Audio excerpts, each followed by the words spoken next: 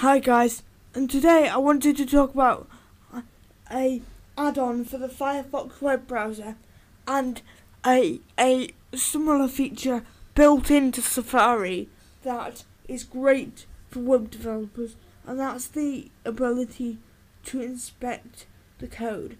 So I'm on YouTube here, and you could just right click and go view page source, and it'll come up eventually. But that's all really mangled. And if you think about it, there's hundreds of lines of code here. So there's exactly 1,051 lines of code on a YouTube page. So don't you want to split it up? What if you, as a web designer, just wanted to look at the logo and how they do the logo? Well, for the Firefox web browser, there's a add-on called Firebug, and that's what I wanted to talk about today. It just sits in your status bar, and this is multi-platform, by the way, and you just click on the little bug and you click the inspect button to start off with a confusing user interface, and you just highlight the bit that you want to look at. Let's say I want to look at how the logo's inserted, so I just click that logo and I get the HTML and the CSS for that logo, and for some reason the div name is old match head, and it's really good because even if it's in an external style sheet, I get to look at the CSS as well, and I can also look at all the script on that page, so it's really good. Let's say I wanted to look at another element, like how they do their message. So that's telling me there, and again I get to see the CSS.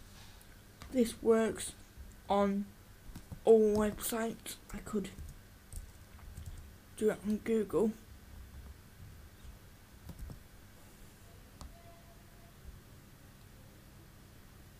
And then if I inspect that, and I inspect, say, their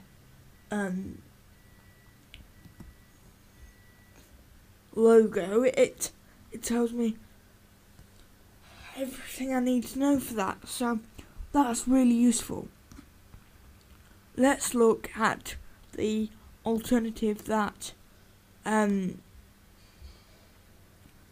Safari provides you with, and just for the record, I don't think there is one for Internet Explorer, Google Chrome, I don't know. But in my opinion, if you're a web designer or developer, you shouldn't be using Internet Explorer anyway. But that's beside the point. So we're on this main YouTube page, and we saw a lot of cluttered code in Safari that we wanted to split up. We've seen how to do it in Firefox, but you can't really get add-ons for Safari. So what do? Well, you just right click on a so let's again look at how they do that logo image, and you just click inspect element, and it highlights the HTML and the CSS that they use to make it happen. I like this version better because it's in a separate window, but it is a bit more cluttered. But those are two ways you can look at the code on several websites, and the styling, and have it split up.